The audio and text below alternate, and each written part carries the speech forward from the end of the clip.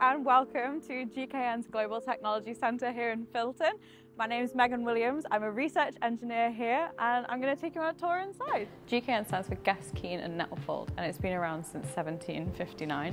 We've come quite a long way though, from the original things that we were engineering to the vertical takeoff and then even the sustainable flight that we're trying to achieve. When I was younger, I used to love playing with Barbies, and so much so that I used to make sure that she came with me on every single holiday. And so that is how my interest went from this to this. If you're lucky enough to have ever been on an aeroplane, you might have noticed that as you fly, that the wings move. So I didn't know why that happened, and I wanted to find out more.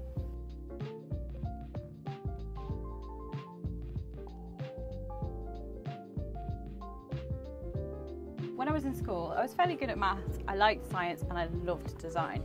So when it came to GCSEs, I did history, geography, electronics and separate science. I had to take IT, but actually, as it happens, that worked out quite well in the end. Once I've worked out where it is that I want to go, the way that I like to work is backwards. So where am I now? Where do I want to be? And what steps do I need to take to get there the quickest? I applied for scholarships such as Arkwright and I actually changed sixth form. I was the only one there from my school, but I don't regret it and I made friends for life. So I actually did 3 A-levels and 3 A-S's. So full A-level was physics, psychology and maths, and my AS level I did extended project, critical thinking and design. So I did extended project because I wanted to explain why I took psychology. I just loved psychology, but at the time I didn't realise actually how intrinsically linked to engineering it is.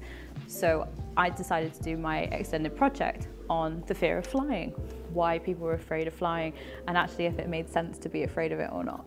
So I studied at the University of the West of England. I did aerospace manufacturing. I did that as a bachelor's, and then I did engineering business management as my master's. Both times for my dissertation I looked into Industry 4 and basically the new way that we make factories now. And it wasn't until actually my third year, my final year, that I realised how much psychology is involved in engineering and especially in machine learning and all things digital. So I'm really grateful now that I did that as an A-level because it gives me an edge in understanding how people work. You can better design how computers work. When I started my degree, I thought I wanted to be an aerodynamicist. That love of wings, I thought, that's what I want to do. I want to design them and work out, how they work and create it. But it wasn't until I started spending time in the workshop that I realised that what I really enjoy is building things and taking things from a design on a piece of paper and making it into the real world and bringing it into life. So here at the GTC, we look at all brand new technologies, but our sister sites actually build pieces for aeroplanes. So GKN, they supply the names that you all have heard of, people like Airbus, when they design their aircraft. What we do is we build the structural components within that aircraft, so the spars and the ribs, for instance. And then it's my job to take all of that data and try and use it as best I can to predict the future. I mean, I say predict the future.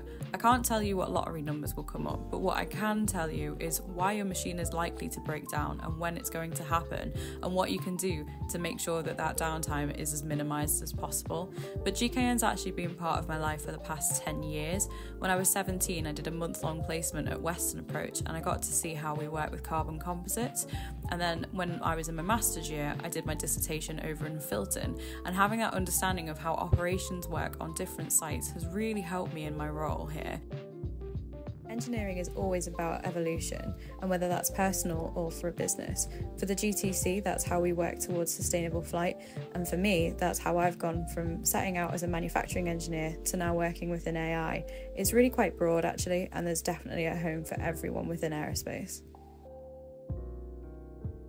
When I left university, I started working for a company called Belcan, working on buses and trying to ensure that they were more environmentally friendly. I joined Explio in March 2020, right before COVID hit.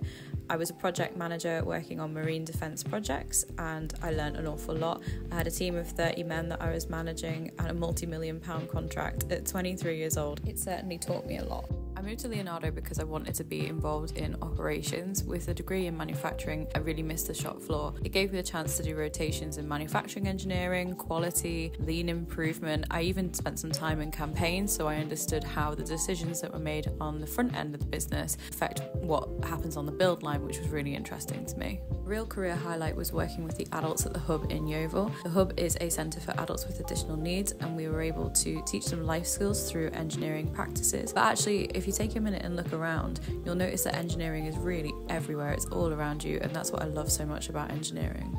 Away from engineering, I also have a love for rowing. I started in my 4th year at university, so I was quite late to the sport, but it's taught me an awful lot about teamwork, endurance, discipline, and showing up on time, but also the importance of having fun, even when it is painful and you are tired, but the joy that it brings is just second to none. That's me at the back, by the way, in case you were wondering. So what advice would I give to you? It's a piece of advice that I live by, and sometimes it can sound a bit brutal, but it's not meant that way. And it's sometimes if you want something badly enough, you have to go out and make it for yourself. You know, you can ask the question and the worst thing somebody is going to say to you is no. And that's okay, because then you have an answer to the question. You just need to figure out a different way of doing it. You can still make it.